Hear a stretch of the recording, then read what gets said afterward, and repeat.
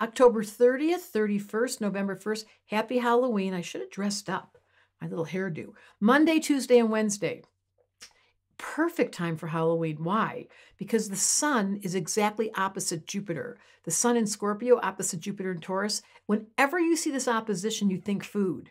They like to eat. They like to think about food. They plan their food. They love sugar. They love to bake. They love to get the sticky stuff on top of the cake. They stick their finger in their mouth. It's people that are like, secret sauce. This is really strong, delicious energy. And for Halloween, that is the funniest holiday. We let our kids go out and take bags and bags of candy. So we have Sun, Mars, and Mercury in Scorpio, opposite Jupiter and Uranus in Taurus. And then the moon just snuck out of the full moon. It's now in Gemini, so the tension isn't as big. Gemini moon lightens things up. But I just want to say during Halloween, I am encouraging you to indulge. When you have Jupiter, only once a year does this happen. Jupiter's opposite the sun. The sun moves a degree every single day around the sky. Jupiter is much slower. In a whole year, it stays at the same sign.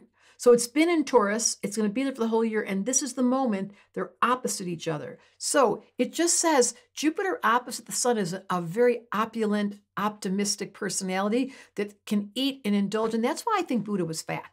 Because Jupiter people are joyful, they laugh at everything, they have a certain spirituality to them because they're indulging in life and participating, and there's no off button, and that's what this whole Halloween is like. So Jupiter opposite the sun and the moon in Gemini said, talk about it. Permission slip to indulge, enjoy, be outside, dress up, get all your negative shadow side out by putting on a little outfit and giving people permission to be just wild.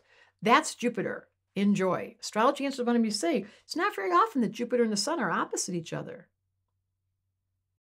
If you like this video, be sure to join the waitlist for my online school, Applied Astrology, where you'll discover the basics of how to read your birth chart and how to give readings to others.